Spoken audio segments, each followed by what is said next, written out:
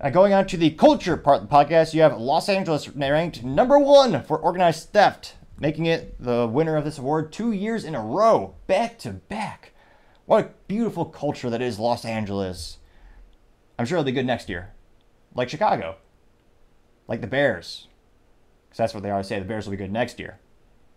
Ha, that's a joke because they don't win sports balls games. I'm told they have a very good defense. But just like the city of Chicago, seems like they have the definition of insanity and doing the same thing again, and expecting different results, but yeah, not so much. So, sports balls joke for you. Now, he also noted that this is thanks to KTLA, so it's a local news network over in Los Angeles. They noted for the 5th year in a row, Los Angeles has the distinction of being the number one city in the nation when it comes to organized retail theft. I thought it was just 2 years in a row. #1? The annual report from the National Retail Federation surveyed 177 brands, found that the average shrink rate, which is the term in retail when the items are lost, stolen, or broken, and that climbed to 1.4% in 2021 to 1.6% in the U.S. last year. Oh, they actually even define it for us. Shrink rate is the industry term for lost inventory. And it gets lost in a myriad of ways, both employee as well as individual or as well as organized theft.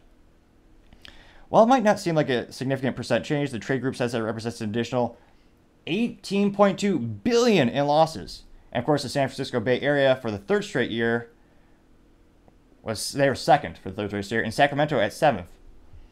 Interesting. It's almost as if the culture that elects politicians to pass laws isn't effective in California. Who would have thought? Oh yes. Anyone with a modicum of intelligence could have told you that by defelonizing the theft of items up to $950, turn them into misdemeanors, and the way the justice system is set up with plea agreements, and the way that district attorneys in California don't prosecute anything, that would make the situation infinitely worse. Though, perhaps it's all intended to buy votes. Conspiracy theory or fact or reality? You decide.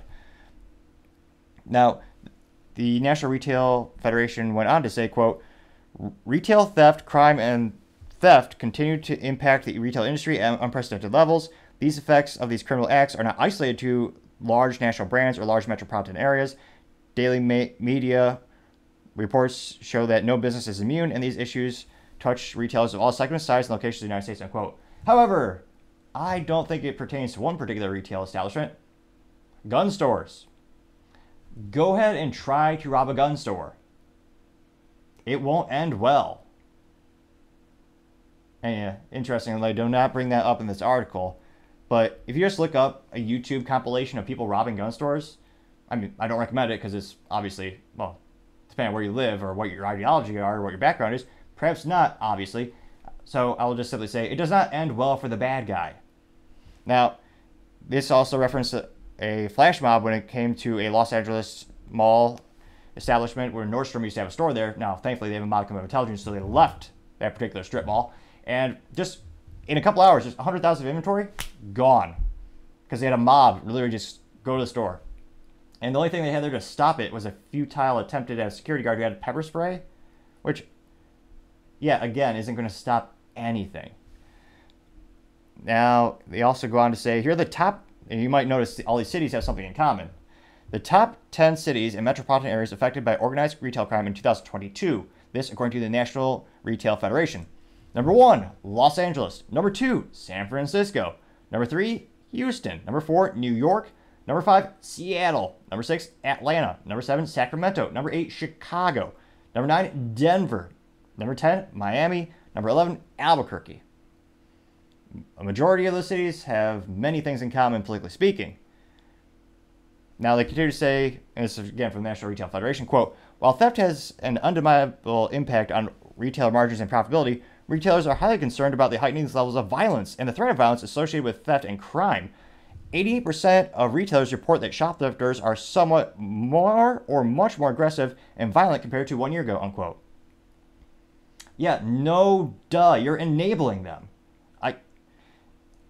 Again, you don't have to be a retail or a cultural genius or an expert to realize this, or perhaps you do in the United States. The bar has just dropped that far when it comes to anyone having a modicum of self-respect, dignity, or honor, integrity. perhaps, unfortunately, some people might actually have to Google or Brave search most of those words because they become so, in some ways, fallen from modern vernacular. But again, when it comes to this issue, yes, it is a huge culture issue. The culture of people being entitled, people thinking they should just steal instead of actually working for a living. I find that disgusting, morally vacuous to say the least.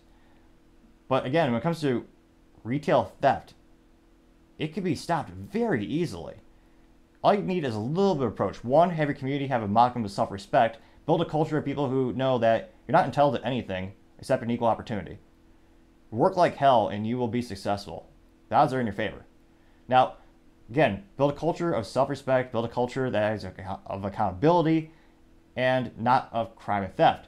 2, talk to the insurance industry. Because right now, and I noticed this when I worked in retail, some of the insurance industries are directly, again, click the subscribe button. It might fix my stutter. Again, I'm not a Mayo Clinic doctor, but it couldn't hurt. The stuttering has decreased as the subscriber count has gone up, so I can't help but think it might have some validity to this theory. Nevertheless, back to my point. In terms of the lawyers and in terms of the actual litigation of the insurance policies, many insurance policies specifically state you cannot stop or even attempt to stop a thief at your store because they've determined with their calculators that there is a higher risk that someone could get hurt if you try to stop them. However, that is both morally vacuous because you're literally empowering the bad guy to do bad things, and also it's causing this problem to get worse and worse and worse by enabling them.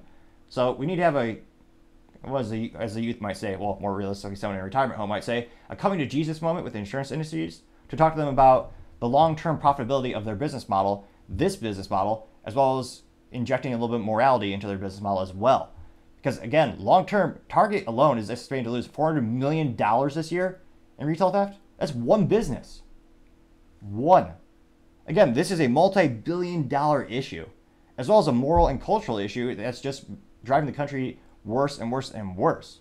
So you need to build the culture at home in terms of the local community. You need to work with these insurance policies and these lawyers. And lastly, you need to actually talk to these stores. Some of these stores are not just enabling this, they're empowering the bad guys. They had an infamous moment where Lululemon, which is most famously known for making a highly profitable sheer product for women to wear at the gym, and presumably 2 men, but they actually told their employees to stand down, just let the bad guy get away with it. 2 employees had the audacity to try to record a bad guy getting away so they can try to get a license plate. They were fired for doing that. They were fired for doing the right thing. Morally vacuous and disgusting, to say the least. It's ridiculous. So you need to have these stores actually prosecute them. And then lastly, you need to vote district attorneys who will actually do their job, which, again, is a tall order these days, as many of them advocate for responsibility and actually do the antithesis of their actual job, where they empower bad guys for just letting them walk, letting them plead down to basically nothing in most cases. So again, if you do those 4 things, you can turn this whole issue around. It's been done before in other countries. Also, having some punishment would probably help out as well. Let me know in the comments, do you think Los Angeles, San Francisco, will they turn their cultures around? Businesses are leaving in droves because of this issue. The only business that's moved to San Francisco in the past 48 months is IKEA, which I joke, or not, so depending on, I don't know, it might actually be fact. They just did that because they know that people who steal are too lazy to assemble their own furniture, perhaps? Or if they had a twisted sense of humor, they would actually have all the packages so that if you steal it, you only have 50% of the parts, and then when they get it home, they try to assemble it, and go, dang it, now I have to go there and buy it. Of course, the joke being they would actually just go there and steal again. They wouldn't actually go there and buy it. But nevertheless, the joke was attempted. So let me know in the comments, do you think Los Angeles will ever turn this ship around? Will San Francisco or Chicago ever turn this ship around and start to tune up and fix their culture? I hope they do, because there are a lot of innocent people who are getting detrimentally hurt in the crossfire. Neighborhoods are being destroyed. Let me know what you think. It'll be fascinating here if you believe these cities can turn their things around, or do you think it'll just be more of the same? Time shall tell.